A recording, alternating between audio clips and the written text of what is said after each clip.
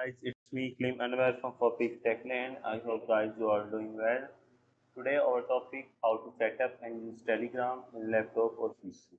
So it is very easy, very simple. You just stay with me. I will tell you step by step. So first of all, you open your Google browser.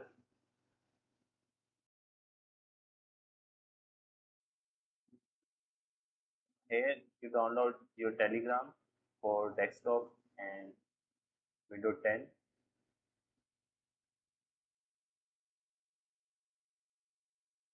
Here you select the options like if you have MacBook and if you have Android device, so you select these options and then download.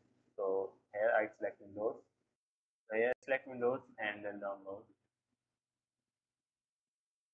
So guys, as you see that my Telegram setup has been downloading.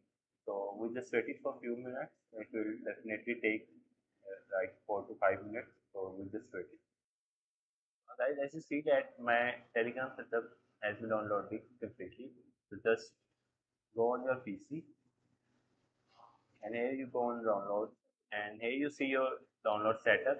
So here you click on your download Telegram. Here you click on the Telegram. So after that, this type of small box will appears in front of you, and here it will ask your language. So select your language English, and then OK. Next,